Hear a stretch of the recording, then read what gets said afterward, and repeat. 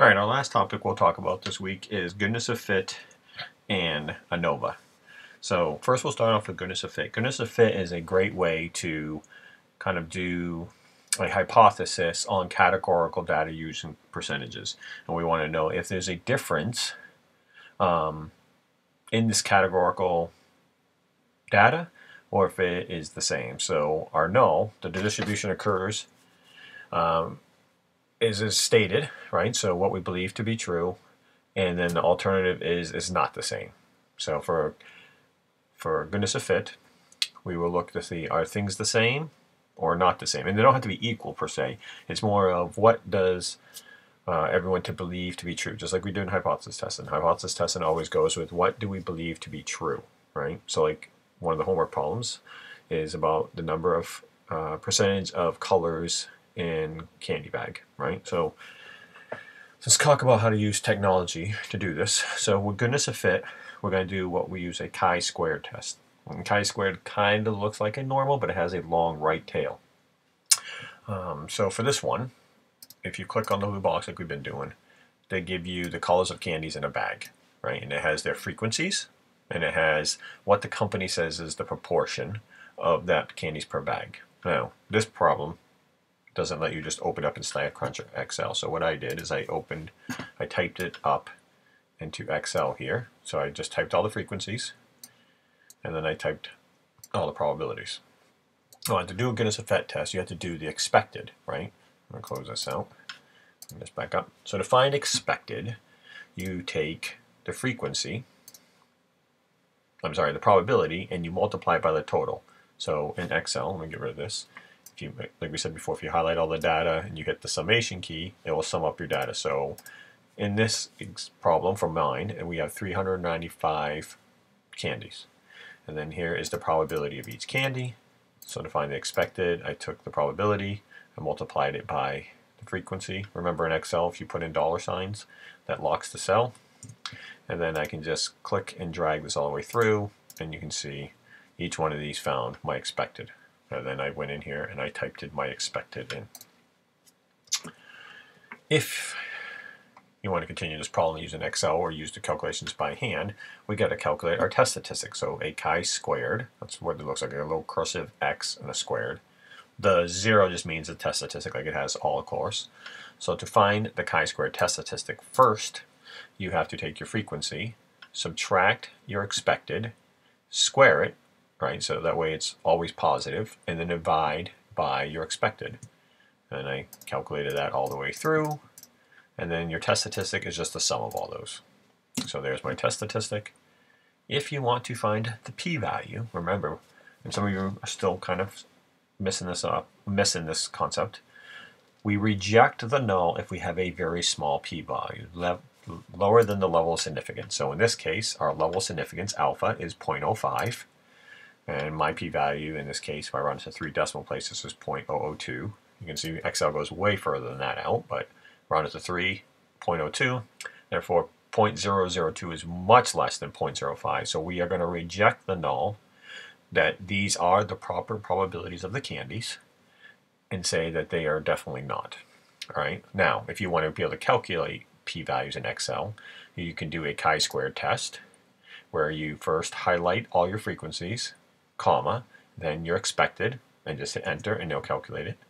Or, because we know it is a chi-squared distribution, we can put chi-squared distribution in Excel, take our test statistic, our degrees of freedom, which is n-1, and it's not your frequency, it's how many categories you have. So we have 1, 2, 3, 4, 5, 6 categories, therefore our expected value is 5.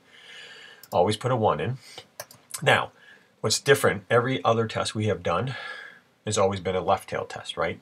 Well, in chi-squared, for some unknown reason, they do a right tail. That's why I have this 1 minus in there. So you have to put 1 minus when you do chi-squared to find p-value. And there is the same value.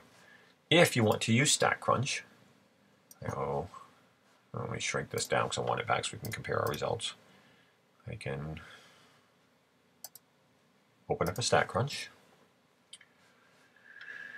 And you can either type your data into StatCrunch, or, because I've already done it, I will highlight my frequency and probability, copy that, paste it here. So this was my frequency. This is my probability. Then I click on stat, and here is goodness of fit. And again, we're doing a chi-squared test. My observed is my frequency. My expected is a probability. And then I want to display my expected. And there is my expected. If I bring back up my XL, you see 5135, 5135, 55, 55. You get the same values.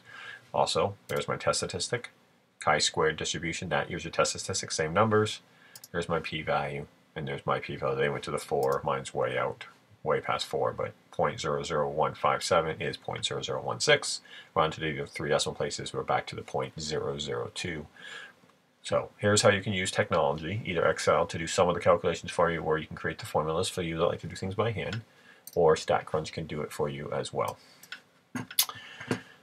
So goodness of fit, again, is a good way of comparing categorical data based on percentages.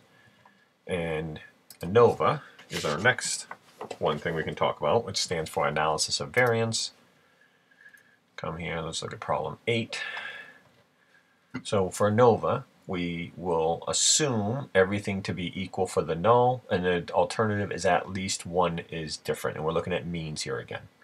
Now, with ANOVA, you don't know which mean is different. All you know is at least one is different. So our null is always equals, and our alternative is at least one is different. So, and there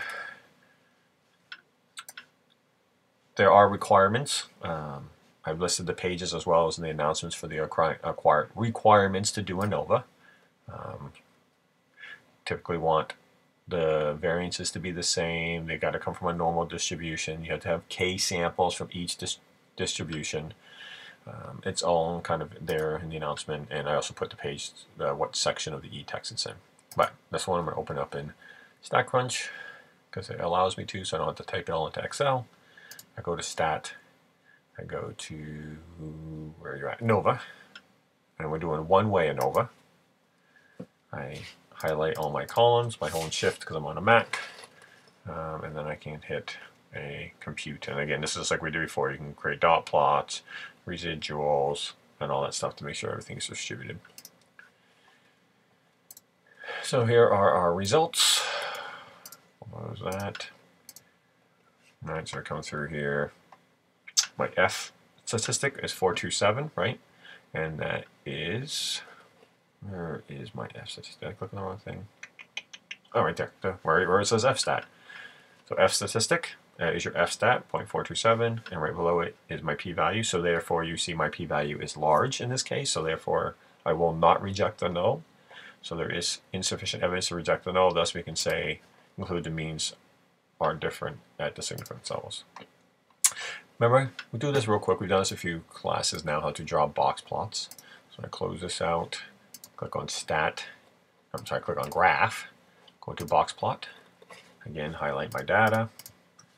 I want to median. I would like fences for my outliers as well. I like my box plots drawn horizontally, so I always check that box.